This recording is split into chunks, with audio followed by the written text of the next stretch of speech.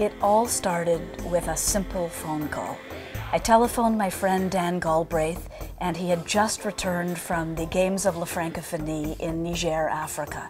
These are games which are a competition of sport and culture among the French-speaking countries of the world.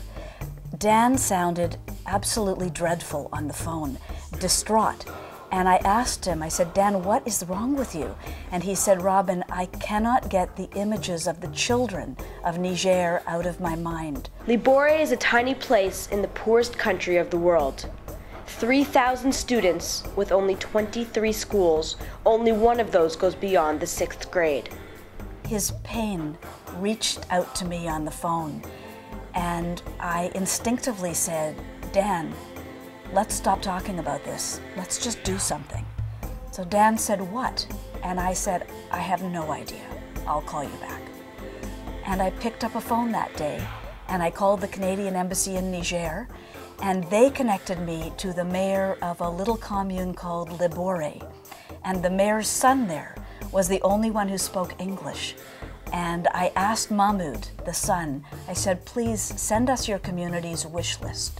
They corresponded for more than a year, then found a way to one another across the world, following the light of one vision to see their children learn.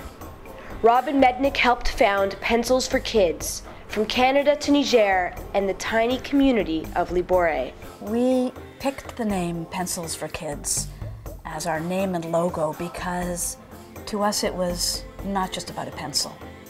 A pencil in the world signifies literacy and education. And for us, this was a symbol of all of those things: communication, literacy, education, and most importantly, it was a symbol of hope. We thought that if we could send to one community far away a ruler, a pen, geometry set, a pencil, that we would offer them hope and show them that we cared. And that, to us, is what all of this is about. She traveled across an ocean to give children a simple thing that can draw a lifeline to the mind. In 2005, she heard about a classroom of 30 children learning with just one pencil between them. Seeing that shared pencil drew up an idea. Molly Killingbeck, a Canadian Olympian, and Michael Williams, a manager from my local Office Depot, joined our team. Because, as Michael said, Robin, I decided this year it was not going to be about me.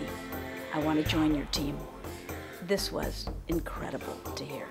Je m'appelle Abdulaziz Munkaila. Mon correspondant c'est Jardin Hedler Roy.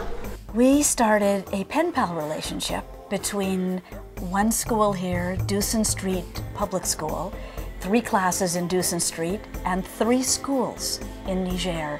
And they have an ongoing pen pal relationship, which has been tremendous for both sides. Amadou Madougou, Libore's mayor, has watched those pencils help change this part of the world.